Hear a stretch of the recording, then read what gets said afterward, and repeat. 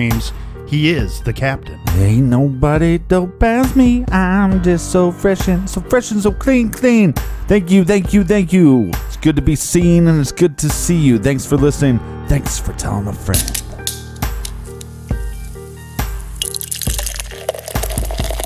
We are drinking Dark Cloud by Mother Earth Brewing in North Carolina. Garage grade 3.5 bottle caps out of 5. This is a Munich-style Dunkel lager. This beer is aged 3 times longer than most beers, but don't let the dark color fool you. Dark Cloud is not heavy, and it's not bitter. And it was brought to us by, first up, we have our good friend, Mr. Joe Bacon in Irving, Texas. Bacon. And also a big thanks to Scott from the Piney Woods of East Texas. And a big shout out to Janice S. Old Chandler Bing from Parts Unknown. Also in Parts Unknown, we have Pamela. And a big shout out to Kenton in Walled Lake, Michigan. And a cheers to Carrie in Bloomington, Indiana. And last but not least, a shout to Catherine in Knoxville, Tennessee. Thanks to everybody for helping us out with this week's show. If you want to help us out with next week's shows, go to truecrimegarage.com and click on the donate button. We're definitely months and months behind, so be patient, my friends. And that's enough of the business. All right, everybody, gather around, grab a chair, grab a beer. Let's talk some true crime.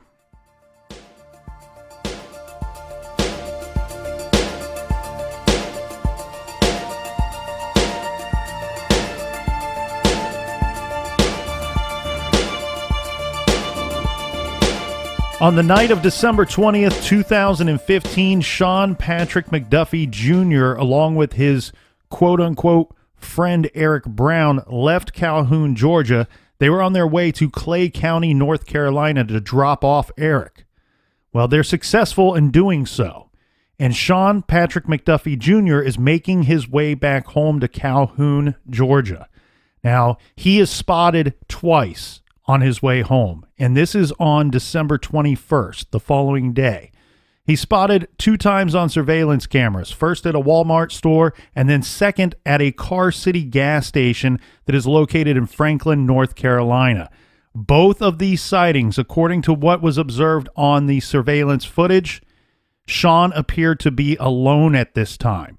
Shortly after leaving the gas station, he called his then girlfriend or ex-wife. We're a little confused on the relationship, but the woman he lived with, he called her on his cell phone, explaining that he was confused and lost. He did not know where he was going. He did not know what road he was on.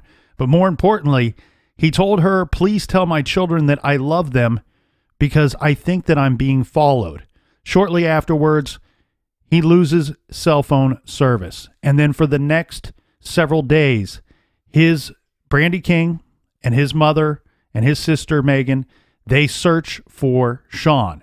They see no trace of him. They never hear from him after sending him messages, calling him, never hearing from Sean Jr. On December 30th, just 4 days after he was reported missing, and now 9 days after anyone had spoke to Sean, his rental truck was found. The vehicle was located by a private citizen sitting in the middle of Bernard Creek Road, which is located within the Natahala National Forest.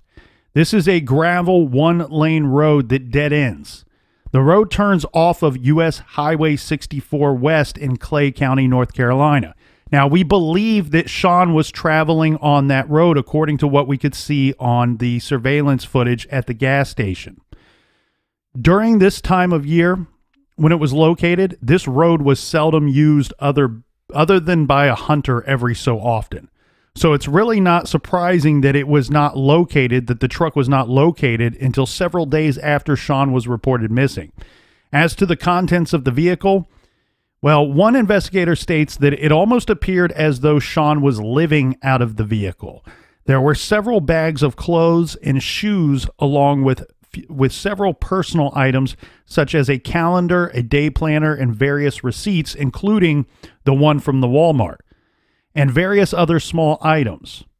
In the bed of the pickup truck, there was only a fishing pole, a car jack, and some loose garbage. The only significance as to the location where the truck was eventually located and found is the fact that it turns off of U.S. Highway 64 West. Now, the plastic case for the holster, or for one of the holsters that Sean had purchased at the Walmart, This was located inside the vehicle. However, based off of receipts found in the truck and from video footage, there are some known missing items from the truck. This includes the holster itself, a knife, a toboggan, some ammo, and gun cleaning solvent, plus the cash he had on his person. None of these items have ever been recovered. Now, we should point out that it is believed that Sean had a large amount of cash on him when he was traveling back to his home. And we know this because the rumors are that him and Eric were selling drugs the day before and possibly the morning of. And we also have the fact that we believe this to be about $1,700 in cash. And where we get this information from is apparently that's how much money he had told Brandy King that he had on him when he was traveling back home. So maybe this was that big score that he was looking to get, or at least this was going to be some money to, Brandy King wanted him to get out of the drug business, to clean himself up and to get on the right path. Maybe that was Sean's intentions. We don't know. The troubling thing here is his vehicle's found, it's like 5 miles after that gas station. Right. He didn't make it very far from that gas station. Now or he chose not to make it that far. Yeah, but there's also some rumors and some stories out there that Sean may have actually made it all the way back to Calhoun, and that the people responsible for his disappearance and ultimately his death knew where he was coming from, knew about this trip, and they decided to drop the truck off somewhere along the way to make it look like he never had made it back to Calhoun. They know that he's making this trip with Eric. They know that he's selling drugs. They know that he has some money. They know that he possibly has some more drugs. That just because they sold drugs, we don't have any record, do we, of that all the drugs were sold, that he didn't have any drugs left. And meaning that you have now money and possibly more drugs as a motive there. But so you're saying that these individuals followed him. Once they were able, they followed him all the way back to his hometown. Once he gets back in town, that's where they take him over, murder him. Then they take his truck and drive it all the way back to this midway point, or a little more than midway. Well, the way that the rumor was told to me is that potentially he made it all the way back to Calhoun, that these individuals didn't have to follow him. They were aware of this trip. All they then need to know is that he's in fact made it back to Calhoun. They intercept him there somehow. He's killed in Calhoun, and they take the truck back along this route that they know he would have traveled, leaving the truck somewhere on this route, making it look like he never even made it back to Calhoun. All right, so then our major suspects in this theory would be Stephanie, Bigham, and Goforth.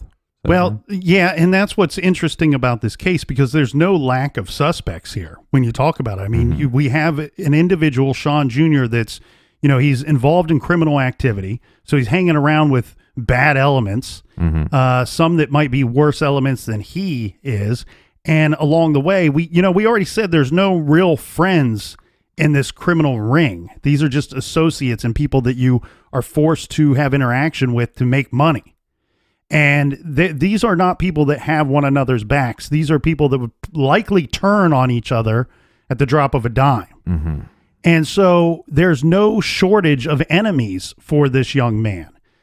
So, yeah, it could be Stephanie, it could be Goforth, it could be Biggin, it could be all three involved together. But I think, just so we can be clear, I think let's go through these one at a time to kind of clean this up a bit, okay? The first thought, like you mentioned, would be that he simply parked his car, took the money that he made off of this, selling these drugs along the way to North Carolina, walked off, created a new life. That sounds great, and I hope that Sean is alive somewhere. I wish that he would return and take care of his children, but regardless, there's no proof of any of that. There's no evidence to believe that that is what happened, other than we're missing Sean. So we have to step aside from that theory. Then let's investigate all theories that do not involve foul play. Okay, the second theory would be that he committed suicide, or that he was in some kind of meth-induced hallucination. Mm-hmm. And remember, it is rumored that he was a drug addict, or at least using drugs as well as dealing them. Mm-hmm. And this story has a strange, like, Brandon Lawson feel to it, doesn't it? Mm-hmm. Where you have an individual who's driving somewhere, doesn't seem to know where he is. This situation, Sean Jr. thinks that he might even be followed. Right. There was a rumor. Now, I just want to say straight up, just rumor with Brandon Lawson that he might have been doing meth, that he was a one-time meth user, and he may have gone back to that. We don't know that to be the case. Or that he was on some other kind of drug. Correct. But the speculation being that in a fit, he's out in the middle of nowhere driving his truck. He's using drugs. He thinks something's going on that's not going on. He decides to abandon his truck, runs out of gas, whatever, and he gets lost somewhere out there and succumbs to the elements. Well, and there is some evidence, possibly some speculative evidence, right? He stops at the Walmart. He gets batteries for what we think is for a flashlight. I'm guessing it's one of those big, where you get the D batteries or whatever. Like a mag light? Yeah, and then he stops to get a gun holster. Mm-hmm. Again, something you can get when you get back. Correct. Flashlight. Do you need it tonight? You can get the batteries when you get back. Right. It's almost like, well, I stopped at the Walmart. Now I'm going to stop at this gas station. I'm going to get directions. But what did he get directions for? Did he get directions to get back home? Or was it, hey, is there any place I can fish around here? Or is there... Yeah, because he did have the fishing pole in that. Right. And just because there's one doesn't mean that he didn't have two in there to begin with. So all I'm saying is, like, the getting the batteries almost seems like it was intentionally to get them for some reason before he got back. That's all I'm saying. So that gives us some evidence that maybe, hey, I'm going to go off into this woods after I made a bunch of money, going to do a little drugs, do a little fishing, never seen from again. Well, and that's interesting. You bring up a very interesting point here, because like we said yesterday, there's not a ton of information out there. Well, that's not even a fair statement to say. There's no information out there on this case. This is an open case, and they probably have collected a lot of evidence and information. They've just not released it because it's not necessary to do so. So where the story comes from that Sean Jr. stopped, and one of the reasons for stopping at that gas station was to ask for directions, this comes from Brandy King. Mm-hmm. I've not seen anything or been told anything from somebody working at the gas station that says, in fact, yes, he did ask for directions. Mm-hmm. For all we know, maybe he didn't. Maybe he didn't ask for directions. Or like you said, where did he ask directions to? What seemed to be his destination? Was he asking for directions back to Calhoun or some other location? And like you said, he stopped off in an area that pretty much only hunters would travel. At that time of year. Right. So was it, just, hey, is there any place that I could see nature? Go on a hike? I mean, who knows? I'm just saying that I think getting the batteries before you head back is a sign of something. Mm-hmm. Well, here's the thing. Yeah, and you're right. He picks up some strange items, makes some strange, odd purchases, let's say. It is wintertime. It is cold, so the toboggan I don't think is really an odd purchase. Yeah, the holsters, you could get those when you get back to town, unless he was eager, unless he like, oh, I got a gun, I'm going to conceal it on myself. Mm-hmm. Or did he feel like he was being followed before he stopped at the Walmart? Is another thought as well. Yeah. Yeah, and then the being followed, was that just some kind of paranoia based off of the using meth or something else? And in some kind of hallucination, he thinks he's being followed. He pulls off into this wooded area, into this rural area, parks the car and gets out trying to flee whatever he thinks he's getting away from, and then succumbs to the elements at some point. It is wintertime. Right. And he could have been hungry and tired when he exited the vehicle. So there's a couple issues with that situation, with if he were to have committed suicide or if he were to have parked the vehicle and succumbed to the elements somewhere. The problem with that is what information I could find seems like the search for him in that area where his truck was found was extensive. Like it went on for days and they used every resource they had to look for this individual. They never turned up anything. Well, and you believe because we had so many items, we do know there's so many items in the truck that these if they use scent dogs, they're going to pick up on this scent. Mm-hmm. And I'm assuming that they didn't, or whatever scent they did pick up on led to a dead end. Well, and I also spoke with a firefighter and a gentleman that works in the park services. Okay. And these are people that aren't necessarily, the thing is, the reason why they're important is because of their backgrounds. They have backgrounds in searching for people and searching areas such as this for people. Now, what both of them told me was with what they could see, what they could find of what was used and how the length of time that was involved in these searches for Sean, they thought that should have turned him up. And if that didn't turn him up, what they were even more surprised by was that when the next hunting season comes around, you know, when spring breaks and people start returning to this area, they believe that Sean would have been found. His remains would have been stumbled upon by a hunter, a hiker, something of that nature.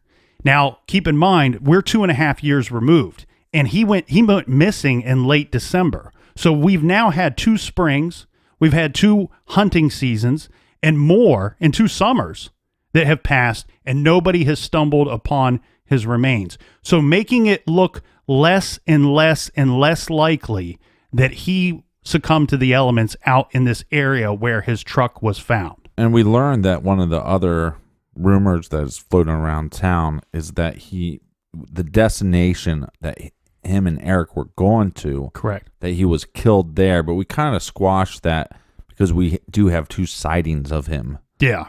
Yeah, and that was kind of the first big rumor that came out when he went missing, was that, you know, it's the short story of this guy goes up to some spot in North Carolina. He must have been killed there because he was never seen again. And like you said, we have the 2 situations of the surveillance video footage of Sean Jr.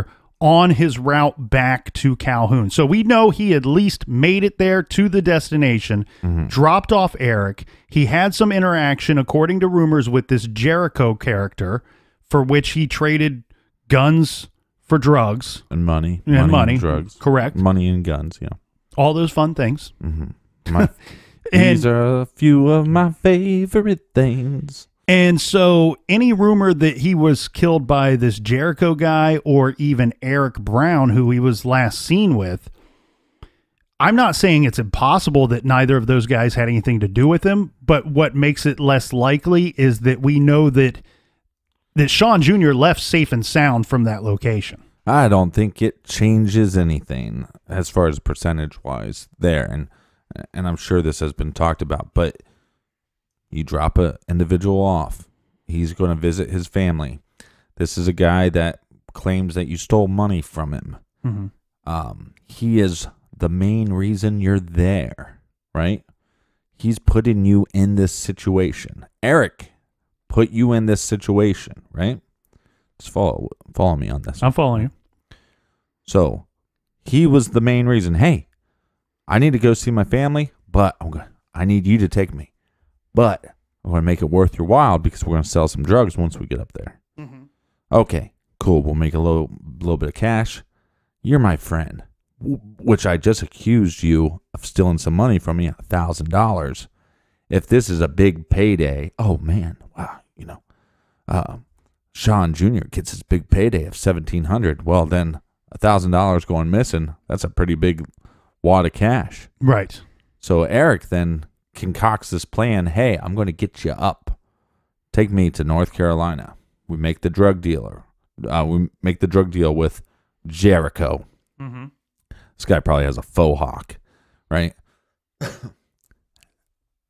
hawk confirmed. And what we do know, what we do have, again, is it evidence? I'm not saying it's evidence, but starts making a little more sense when you go, he's on the phone with his girlfriend saying, hey, I think I'm being followed. To the point where he says, tell my children I love them. Right. Again, I believe that if he felt like he was being followed, whether he's in a drug state or not, whether it's paranoia or not, I think he felt that before Walmart stops, gets batteries for the flashlight, gets the gun holder. Then he starts heading down to the gas station, still thinks he's being followed, stops to get directions, is talking to his girlfriend, says, hey, I'm being followed. Tell my kids I love them. The people that were following him could have been Eric or Jericho.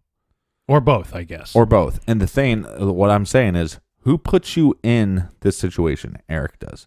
Right. So it's definitely an angle that needs to be looked at. And like I said, all I'm saying is don't lessen the percentage of what you think their involvement is until we clear that path. Does it make more? Here's the thing. If you get him up to North Carolina and you kill him there, now you got to get rid of the truck, but now he's not seen anywhere. Mm-hmm. Like, what a better thing. Like, hey, here's what I'm going to do. I'm going to follow him back. I'm going to wait for him to stop and get gas so he's seen by somebody. Then that's when I'm going to kill him. Mm-hmm. But then he'll be seen by somebody else, which then will give me an alibi. And my alibi will be up in North Carolina, and the alibi is probably somebody in his family. So for Jericho, though, if you're going to kill Sean and you're Jericho, mm-hmm. wouldn't you figure out a way to get the money to get the drugs rather than trading him potentially weapons that he could use to kill you for the drugs? Right. This would be, again, speculative evidence against this point for Jericho mainly. Correct. But then if, let's say this was... It doesn't rule out Eric, because Eric would have walked into that situation not knowing, hey, Jericho's going to trade guns. You know what I mean? Like, mm-hmm. for this situation to work out for Jericho to be innocent, right? Then we're just saying, hey, look, I've provided you some weapons that you could defend yourself with and kill me, right? If I'm trying to take you down. It seems unlikely that Jericho has any involvement, where you have Eric, who's along for the ride, doing these drug deals as well, and he doesn't know that right. Sean's going to be offered some guns. But imagine that situation. If you're Eric, you're like, shit, I was going to kill this guy, and I'm now trying he's to kill this bastard, and now he's got 2 guns, armed and ready to go. And look, that's the other thing that I kind of wonder here. You think you're being followed, so you stop. This stop at Walmart is just odd to me. It would be different if you picked up, some potato chips, and I mean, I don't know what was on that receipt. I don't think we know for sure what's on that receipt.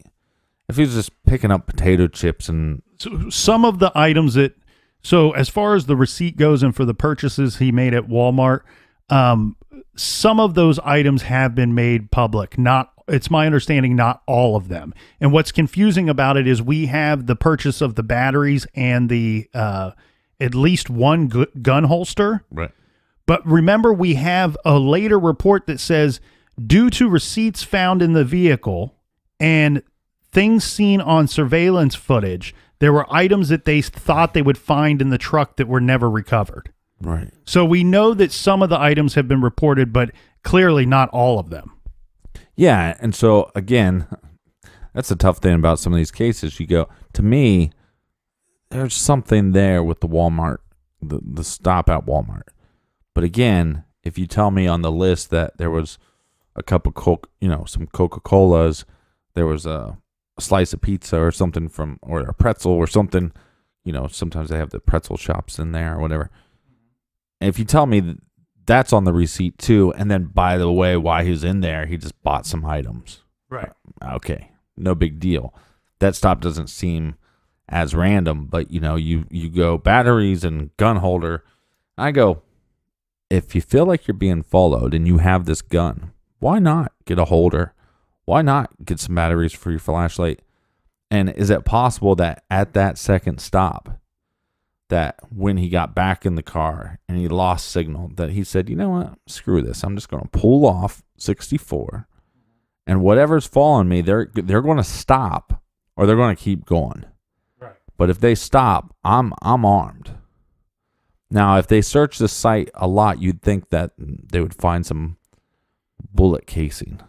Right. Now, this is why it kind of leads me back to a possible Jericho or a possible Eric.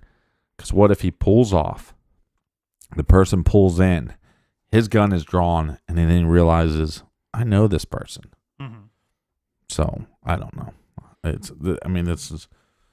just where my brain has taken me, hearing this for the first time. Okay, so let's go into this other theory of that he actually made it back to Calhoun.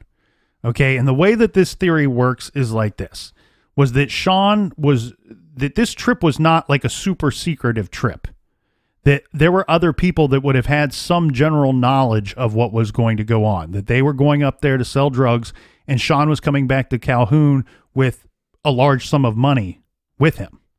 Okay, now there have been people out there that have told me, look, we don't know whether or not that he actually made it back to Calhoun, but there is nothing really out there that would suggest otherwise. There's nothing out there that would make us believe that there wasn't a chance that he didn't make it back.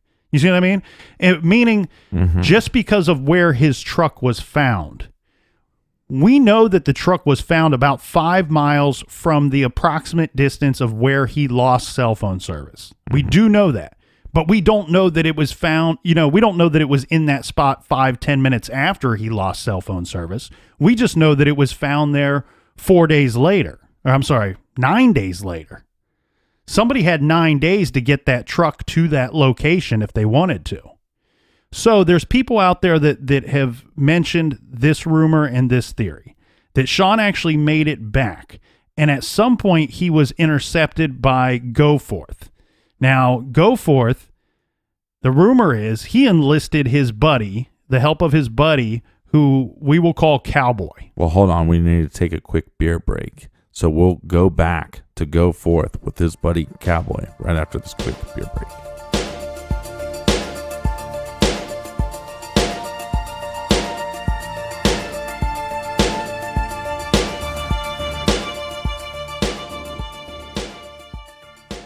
When a young girl disappears from rural Wind Gap, Missouri, reporter Camille Preaker is sent to investigate whether the case is linked to an unsolved murder. From the author of Gone Girl, the producer of Get Out, and the director of Big Little Lies comes the HBO limited series Sharp Objects. Sharp Objects is based on the best-selling novel by Gillian Flynn. Amy Adams stars as reporter Camille Preaker, whose proximity to the investigation, chilly mother, and mysterious half-sister bring her own scars to the surface. Hailed as a top-of-the-line detective story and truly twisted by Variety, Sharp Objects is a must-see. Sharp Objects also features Patricia Clarkson, Chris Messina, and Eliza Scanlon. I watched the first episode and I am hooked. Check out Sharp Objects on HBO. Watch new episodes every Sunday at 9 p.m. and catch up on the latest episodes on HBO Now. That's Sharp Objects starring Amy Adams. Watch new episodes every Sunday at 9 p.m. on HBO and catch up on the latest episodes on HBO Now.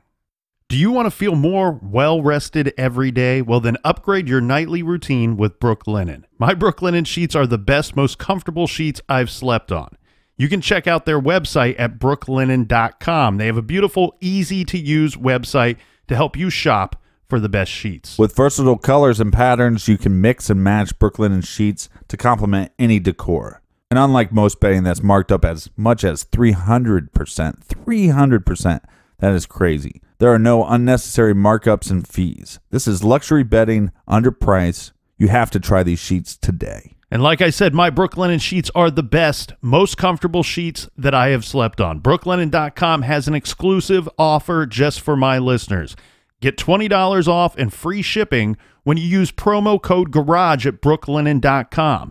Brooklinen is so confident that they offer a risk-free 60-night satisfaction guarantee and a lifetime warranty on all of their sheets and comforters.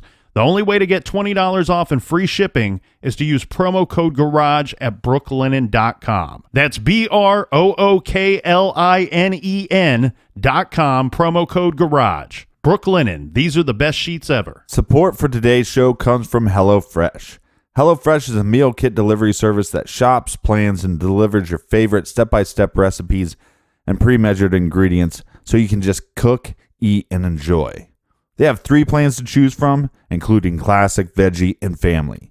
Each box is delivered right to your door in a recyclable, insulated packaging and is made up of fresh, responsibly obtained ingredients from carefully selected farms and high-rated, trusted sources. Plus, with simple recipes outlined on pictured step-by-step instruction cards, you can feel confident in your cooking. There are even lots of one-pot recipes that require minimal cleanup, so you can spend less time meal planning and grocery shopping each week and get that time back to do more what you love. Here at the Garage, we love HelloFresh. I've tried the classic, I've tried the veggie, I've tried the family box.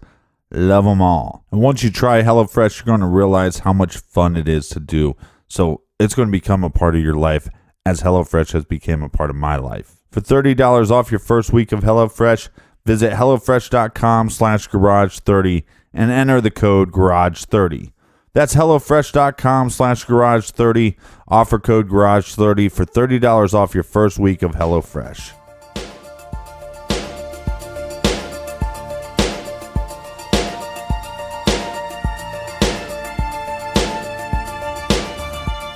All right, we're back. Time to go forth with this go forth and cowboy theory. Cheers, Captain. So the theory works like this, that at some point Sean returns to Calhoun. There are people out there that suggest that there's nothing out there, no evidence to suggest that he didn't make it back to Calhoun. Mm-hmm. And when he arrives, he's intercepted by Go Forth and Cowboy. Now, Cowboy is I shouldn't say rumored to be. There's many reports out there that this is a very violent individual, that he welcomes violence and is capable of possibly making somebody disappear. And this would be why Go Forth would have enlisted his help in this situation, that they had this guy that they wanted to take care of, so he brings in Cowboy. Now, why is this a rumor? Well, there are many people in Calhoun. This is one of those stories, okay? This is one of those cases, Captain, where you go, I wonder where the evidence is. Because if this thing was investigated in the way that we were able to do this, just by talking to people, right? There's plenty of theories out there, because there are plenty of people that have said, hey, I heard this, I heard that. There, you talk to somebody in Calhoun, they've heard something that means, you know, the result of why Sean has disappeared. And right, but what we talked about earlier in the case is that sometimes law enforcement know what happened, they just can't prove it. Well, I think what the problem here is that there are several rumors out there, and some of them point to some individuals being involved, and some of them point to other individuals being involved. So the rumors regarding Go Forth and Cowboy are that Cowboy took Sean to a deserted drug house, and there he shot him. And there are several stories as to what he did with Sean's body. One being that he was placed in the woods, another that he was cut up and thrown in a creek, another that he was buried. So under these situations, though, where we have further rumor to back up these stories, there would later be several women that would say that either Go Forth or Cowboy or both at one time had shown them Sean's body. So we have the rumors of Go Forth and Cowboy going around town telling people that they've killed Sean Jr. And then later we have women stating that not only was I aware that they had killed him, but they showed me his body. Yeah. Well, that seems like something I'd really want to take notice of. You know what I mean? Like this is not just a rumor floating around town. Now we have rumors of women saying, I've seen his body. Correct. So here's the other weird thing. Now we have to throw this into the mix. There are several people that reported that the day after Sean disappeared, remember Stephanie, who was selling drugs? She was maybe Sean's boss at one point. That she was spotted with a large wad of cash on her the day after Sean went missing. This is very troublesome, right? Because we know that we believe Sean had a large amount of cash on him. There's lots of evidence to suggest this. So how did Stephanie get this money? Now, she claims... Well, she's a drug dealer too, but go ahead. No, I get that. But it's also the day after this individual goes missing. She claims, when asked about this money, that she won it at a poker machine that paid out cash. So that's how she acquired this large sum of money. Now, here's where I think things are strange.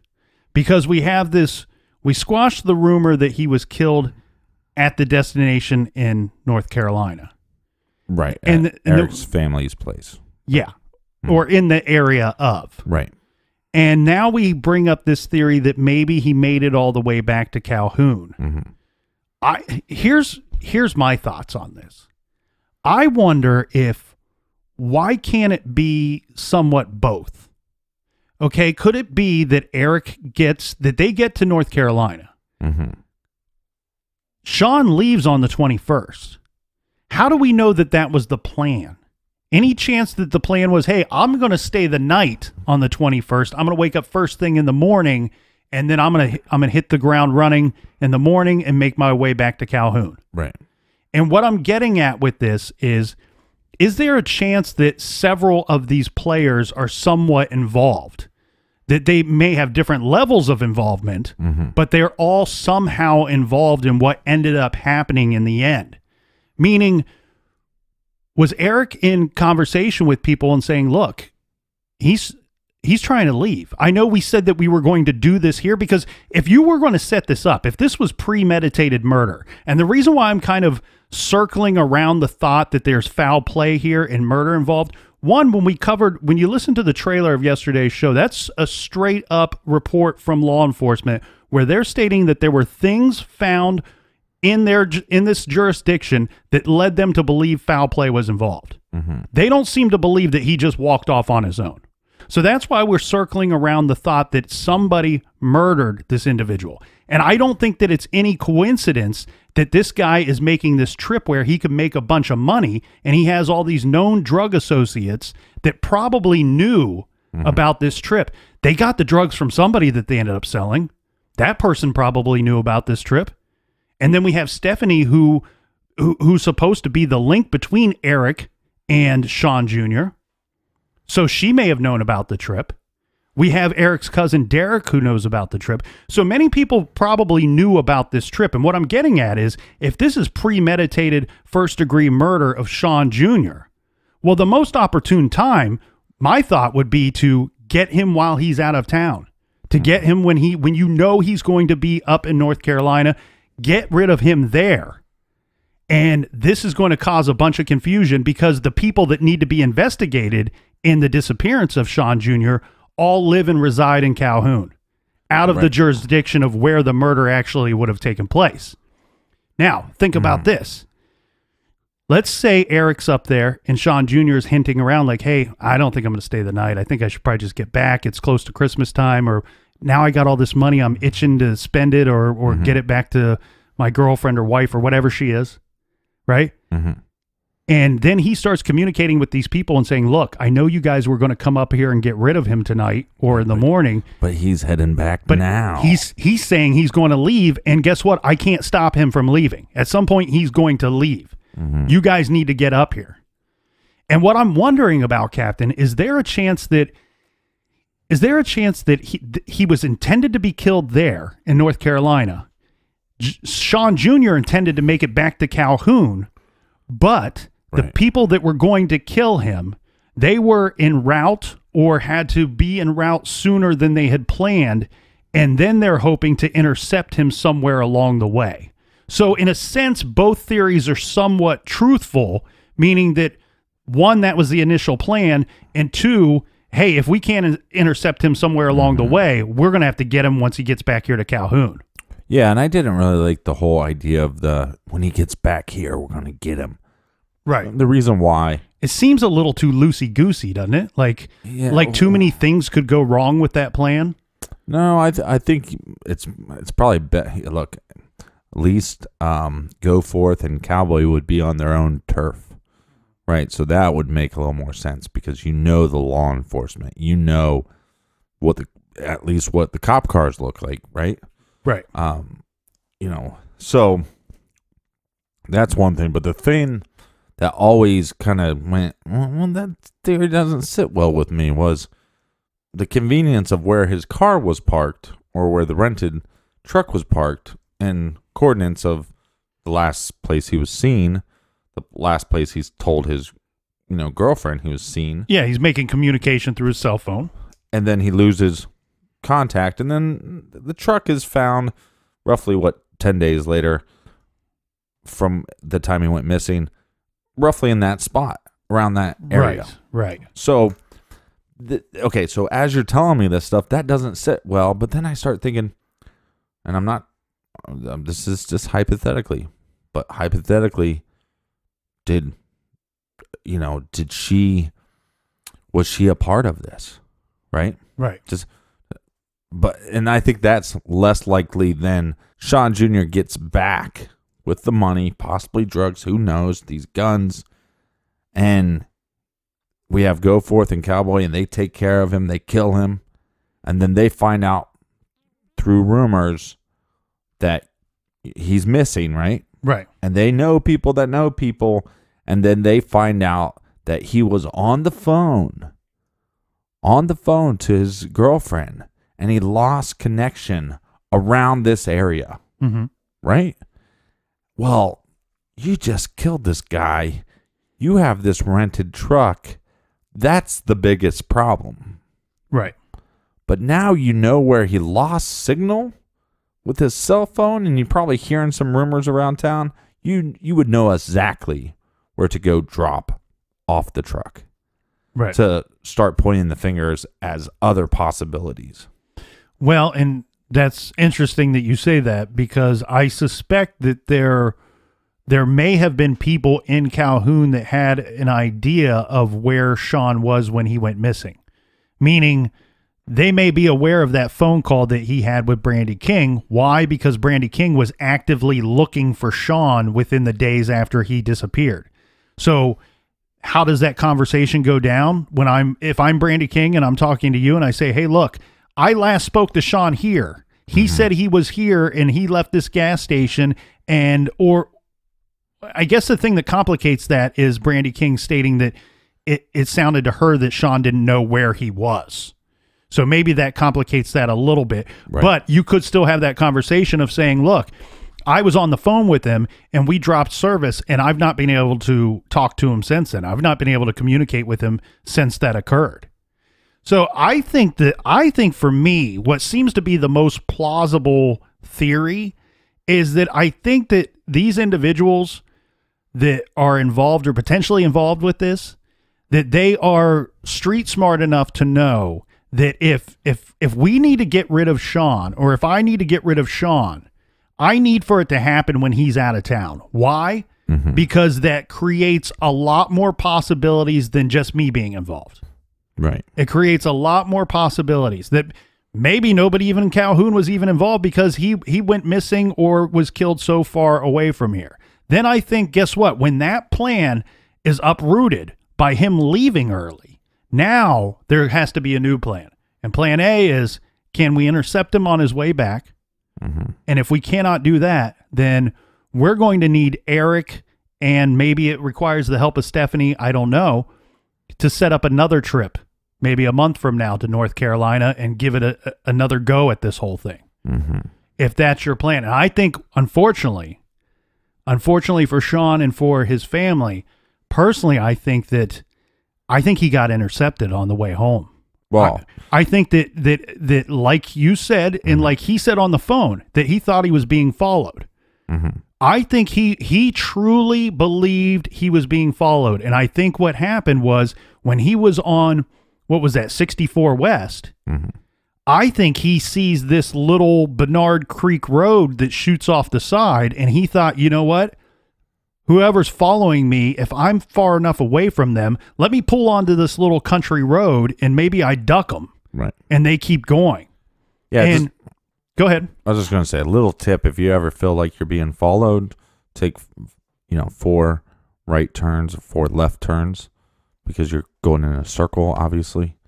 And if by doing that, it would almost make 0 sense for somebody to do that, those turns. You know what I mean? So if you're ever being followed, just a little tip for you. Well, if you're in a city or a town, go to a police department or a fire station. Right, yeah. But Sean's out in the middle of nowhere. So he's going to have to improvise, let's say. Well, and he's a man, so we're also not the brightest. The problem with him turning onto this Bernard Creek Road is that it's actually a dead-end road. Unbeknownst to him. He wouldn't have known that. However, I don't think that mattered at all because the vehicle was eventually located approximately a quarter mile up the road. So he never even, and he would have been heading toward the dead end. So it doesn't appear that he made it to the dead end and tried to turn around. It looks like something happened before he could even realize this is a dead end road. That either he thought he was being followed, I'll duck off on this country road, and hey, if I see the car coming, or maybe I flee the vehicle and get away from the vehicle. I think what happened was he was intercepted on his way home to Calhoun, and I think something happened somewhat close to that truck. I don't know if he was abducted from there or if he was unfortunately killed there. Right. But I think something happened close to that truck. Now, you think we'd heard? I think we would have heard more rumors about that. Well, yeah, and that's interesting because there are the rumors of people having seen the body or claiming to have seen the body, and then there's the rumor of him being taken to a deserted house somewhere and being shot there. The deserted house doesn't bother me at all. What? Here's a couple things that bother me. First one, why are you there, Eric? That's suspect to me. Eric also says to his friend that he's going to kill him because he thinks that he stole $1,000. So, suspect, right? Don't like it. Don't like the stopping to get batteries. That seems like it's purposeful of that day. Don't like it. What I also don't like is that he is telling his girlfriend, I'm being followed. Don't like that at all. Right? Where the truck is found. Don't like that at all. But the thing that I don't like the most is these women coming forward saying, I saw his body. Yeah. That's the thing so out of all the things that don't make a lot of sense to me, that I feel like there's something more tangible there, that out of all of them just goes, well, that doesn't sit well. Yeah. So I tell you what, though, Captain, here's at the end of the day, what I think is, I hope this case does not go cold, because I think this is a very solvable case. And what I mean by that is I think that there's enough rumor and there's enough stories that there's got to be truth. Enough people talking, yeah. There's enough people talking, but there's got somewhere, if you sift through it enough, there's got to be some truth in there behind one of these stories, or little hints of truth in several of the stories. And I think what can happen is I think that this could work itself out. I think that it could be solved. We're going to need some people to come forward. We're going to need some people to talk, and we might need some people to turn on one another. Because in my opinion, there might be a good chance that 5, 6, 7 people know what happened. That they have maybe not firsthand knowledge, but they've been told exactly what has happened. We talked about this when we covered Tara Grinstead's case. Right. We had an individual that had firsthand knowledge or knew a good amount of firsthand knowledge, and he tried to tell 6, 7, a dozen people. Everybody just thought, oh, he's just joking. He's just making this up. For 11 years, basically confessed to 7 to 9 people, yes. Right, and I'm hoping that at some point, at some time, the guilt in these people catches up with them and they start coming forward and telling the appropriate people. Tell law enforcement what happened, because I think there are many people out there that know what happened to Sean Jr. Now, I will say this. One thing that our investigation and looking into this case has turned up is we have been told that there is at least one individual out there that claims to have information regarding the possible whereabouts of Sean Jr., of his remains, or maybe what had happened to him, that is now willing to speak with law enforcement and was not before. Now, what information does this individual know? We don't know that exactly. But what we have been told is this information is being reported to law enforcement. Maybe this is the tip they need. Maybe this is the tip they need. Now, some other keys to possibly solving this case.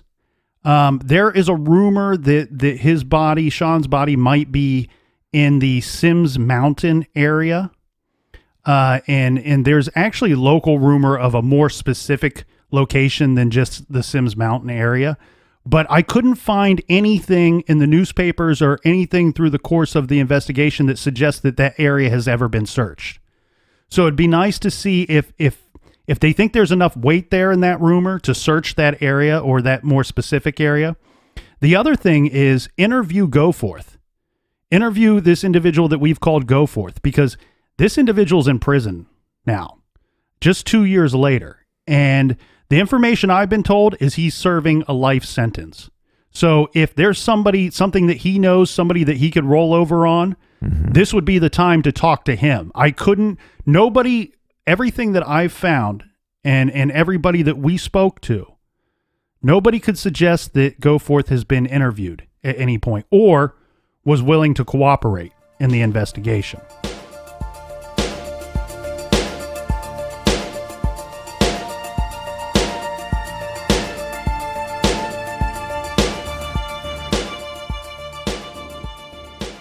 From the author of Gone Girl, the producer of Get Out, and the director of Big Little Lies comes the HBO limited series Sharp Objects. Amy Adams stars as Camille, a reporter who returns to her hometown to investigate the murders of two young girls.